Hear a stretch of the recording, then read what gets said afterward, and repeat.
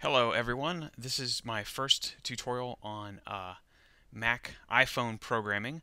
I'm making these tutorials because I've found very little information on actually programming the iPhone, and I have found the support on many of the forums to be extremely poor.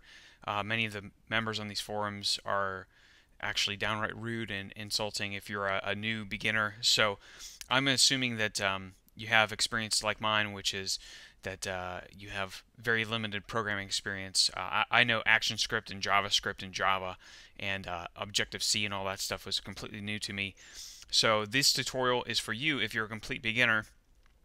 Now let's assume that you have your Mac and you have an iPhone or something, and you have downloaded the software development kit, which is called Xcode, and you should see down here, if you've installed everything correctly, you'll see Xcode, Dashcode, and Interface Builder. If not, you can drag them from your applications folder into here.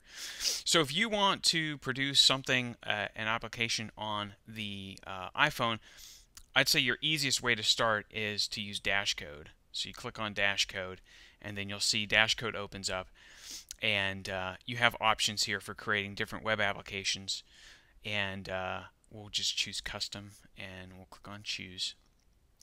Alright, so Dashcode is actually just a let's squeeze it all together here.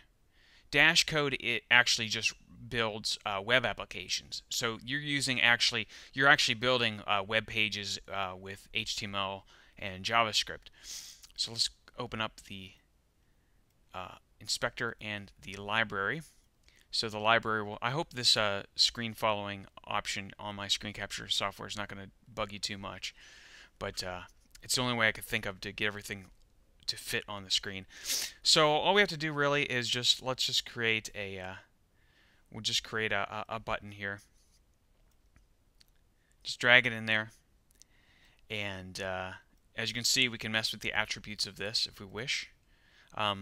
This interface building aspect of things is quite good, and we'll just have this button just do something very similar. We'll just say on click, and we'll have a my click function. Alright, so down here you'll see that we can insert our code. So let's just do a simple HTML alert, just so that we know that we're getting something done. Alright, and then I'm going to click run, and you'll see here we have the iPhone simulator has popped up, and it's running Safari with our web pages in there. And if we click on this button, you'll see that we actually get a response. Okay, so I'm gonna move over back to here, and if I were to want to